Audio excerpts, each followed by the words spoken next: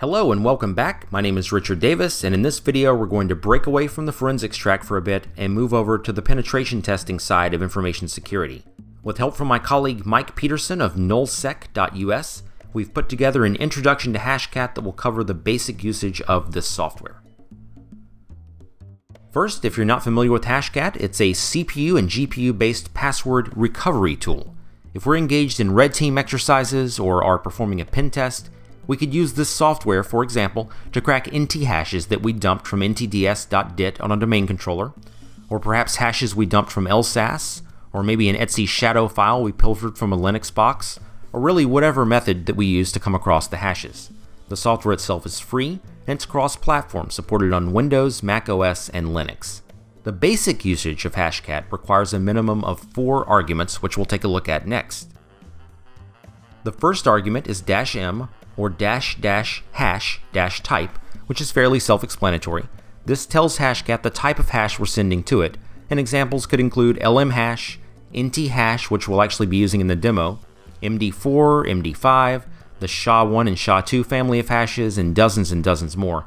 In fact, the version of Hashcat we'll be using supports more than 200 different types. In our example though, we're going to use -m1000, which indicates Windows NT password hashes. If you're not familiar with this particular type of hash, it's basically unsalted MD4 in Unicode, which is obviously an extremely weak algorithm and has been in use in Windows operating systems for many years. The next argument is -a, or --attack-mode. Again, fairly self-explanatory. This tells Hashcat how to crack the passwords. For example, using a dictionary, also known as a word list, a brute force attack, a combinator attack, etc. We'll be using the -a0 option, which indicates a dictionary or word list. The third argument specifies a file containing the hashes that we want to crack, or alternatively, we can actually specify the hash in the argument itself. For our example though, we've created a directory called hashes, and within it we've placed an ntlm.txt file. And the fourth argument would specify either a dictionary or word list, a mask, or a directory. In our case, we've created a Wordlists directory, which we'll see in the demo, and within it we've placed a copy of the RockYou word list. Now, if you're not familiar with RockYou, this was a software development company that back in December of 2009 experienced one of the largest breaches of clear text passwords to date. The associated word list contains more than 14 million unique credentials, so it's often a go-to word list that we use during password cracking activities. So finally, if we put all this together, we've got Hashcat, the first argument of -m1000, which specifies the type of hash, again NT hash in this example. The second argument of -a0, which specifies the attack type. In this case, it is a dictionary or word list attack. The third argument, which specifies the file that contains the hashes we want to crack. And the fourth argument, which specifies the dictionary or word list that we want to use. Now we're going to use macOS for the demo, but the same options will be used on the Windows or Linux versions of Hashcat, keeping in mind the difference between the forward slashes and backslashes. Obviously in Windows we would use backslashes in the file paths.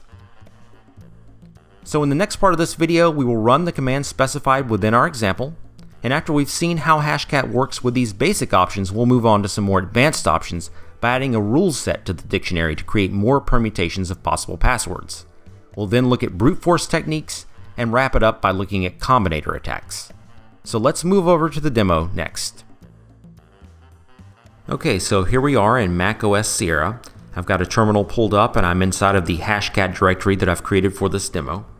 Within this directory we've got a hashes directory and a word list directory, just like the slide showed. And within the hashes directory there's an ntlm.txt file.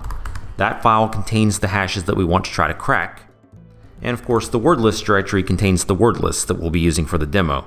In this case we're just worrying about the RockYou.txt file. We'll discuss the other ones a bit later. So the first thing we're going to do is run Hashcat with the basic 4 arguments that we saw on the previous slide.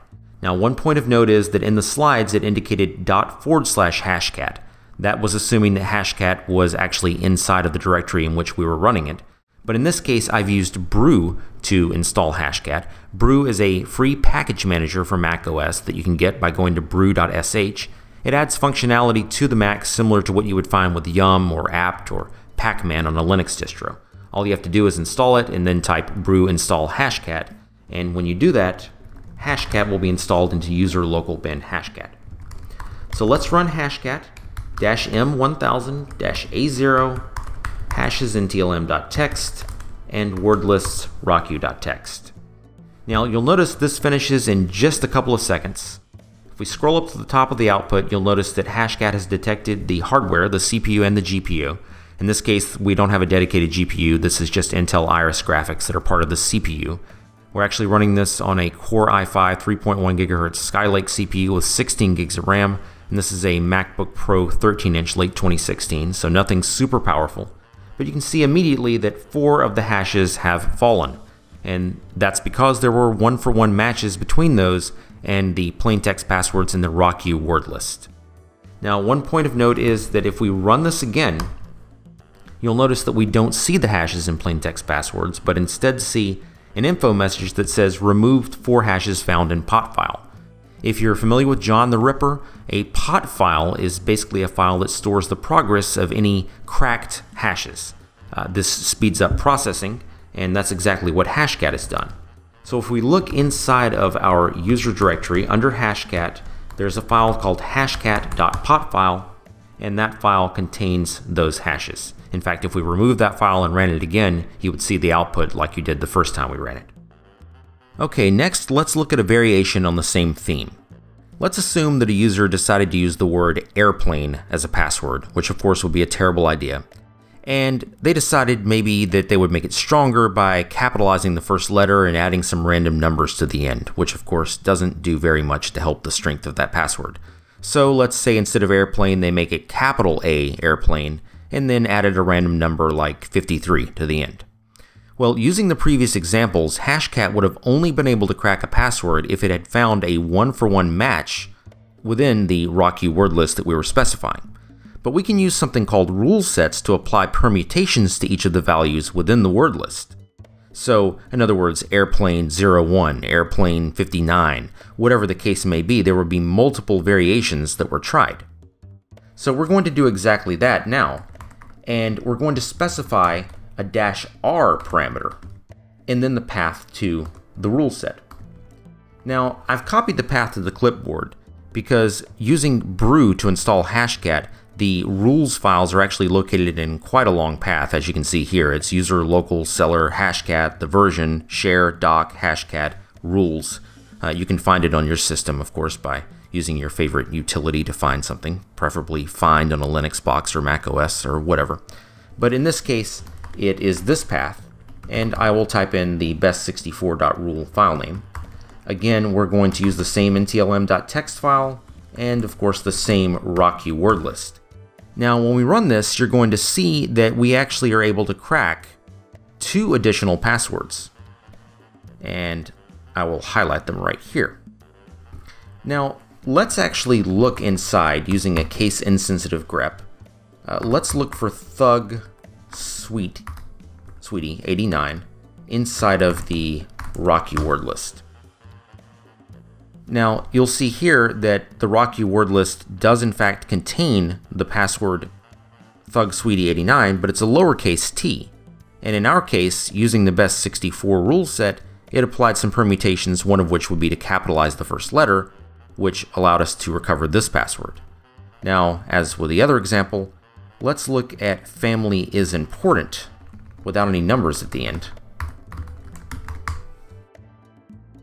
And as you'll see here, it will find family is important in the word list, but the 4 was not present. So again, adding the permutations allowed it to recover that password as well. So, I want to stop here and use these last 2 examples to illustrate the reason why unique and randomly generated passwords are important. Now, one of the above passwords that we had looked at previously was 27 characters long, but it was actually a popular lyric, at least so I'm told, from a song called All These Lives by Chris Daughtry. Now, while it may sound like that's a great password because it's really long and maybe you think it's obscure, it in fact isn't because it's pretty common. So, the most important thing you can do when creating a strong password is to use something random and of course unique for each credential that you make. In fact, there's a great website called Make Me a Password that can generate readable passphrases. I've got an example of here. And of course we can just click through here and iterate through many different examples. How do daisies misprint, followed by a retail wildcat and a heptagon. So obviously the sponge defends a tent, something like that. These things, you can come up with some sort of method to remember them, and they're not based on anything common. They're not song lyrics. They're not anything that you would normally find in English conversation. But yet they're long, they're random, they're unique, and they make for good passphrases that one could actually commit to memory if you needed to.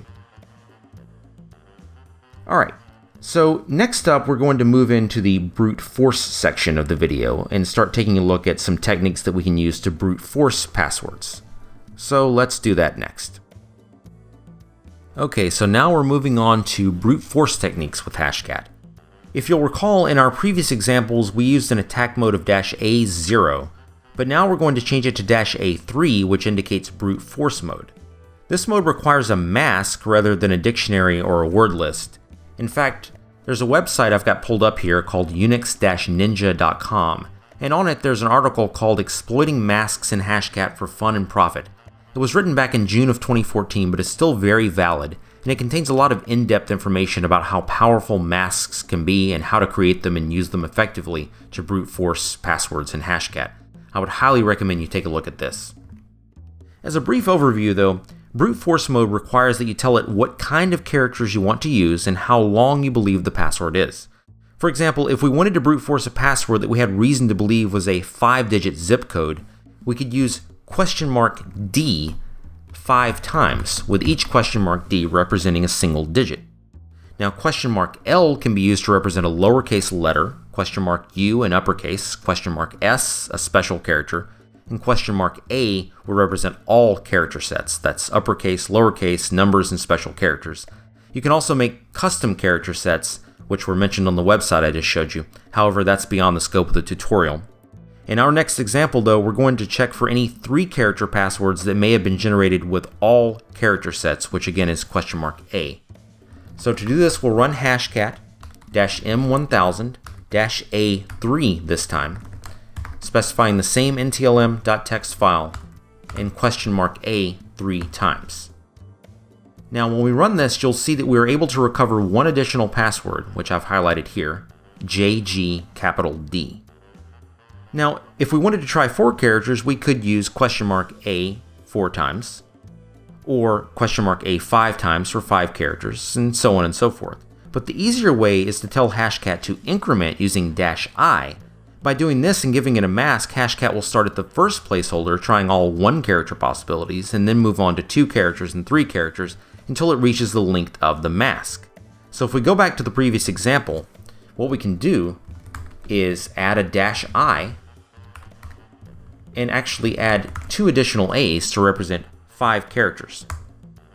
This will take about 10 seconds to run, and when we do this, you'll actually see 3 additional passwords that we're able to recover. So let's give this a few more seconds to run. And here you see a 4-character password, a second 4-character password, and finally a 5-character password. Now we can typically increment up to 7 characters in a reasonable amount of time using commodity hardware and a fast hashing algorithm such as MD4 or MD5. 8 characters is possible as well, but will likely be measured in days. 9 characters is possible with specialty hardware, but with my current setup that would take over 3 years. Now it should be noted that we're using $A as a placeholder, which tries all the possible character sets. Now let's say that we had a password that we had reason to believe was a 10-digit phone number. Now we could use, in this example, 10 digits representing only numeric character sets, and on our current hardware that would take about 1 day, which is manageable. So in the last part of this video, we're going to talk about combinator attacks. So let's go ahead and move over to that section next. Alright, before we wrap up this video, I want to show you one last attack mode. Previously we've used -A0 and -A3. This time we're going to use -A1, which indicates a combinator attack. Now this particular attack mode takes 2 arguments, which are dictionaries or word lists. For each line in each word list, it's parsed and combined with a line from the second word list until all of the possible combinations have been exhausted. So in the example I'm about to show you, I've saved a copy of the 3,000 most common words in English, which I've obtained from this website at ef.edu. And I've saved the exact same contents to two different files, top3000_1.txt and top3000_2.txt, both within the Wordlists directory. So let's run hashcat-m1000-a1, still specifying ntlm.txt. For the first word list, we'll specify top3000_1, and for the second, top3000_2. You'll notice when we run this that we're able to obtain one additional password that we have not previously seen, which is yesterday darkness. Now if we grep for yesterday darkness in either of these two files, which again are the same, you'll see that we don't have a match. And just to prove that this is the same, no match. However, if we grep for the word yesterday, we'll have a match. And if we grep for the word darkness, we'll have a match. So Hashcat has combined both word lists and enabled us to crack one additional password. So that brings this video to an end. Obviously this was a very high-level overview of Hashcat. If you're interested in additional videos in Hashcat showing more advanced features, then please let us know in the comments. I'd like to invite you to subscribe. I'd also like to invite you to check out 13cubed.com, which is my website, along with NullSec.us, which is Mike Peterson's website. I definitely want to thank him again for his contribution to this video, and I'd like to thank you for taking the time to watch. We'll see you next time.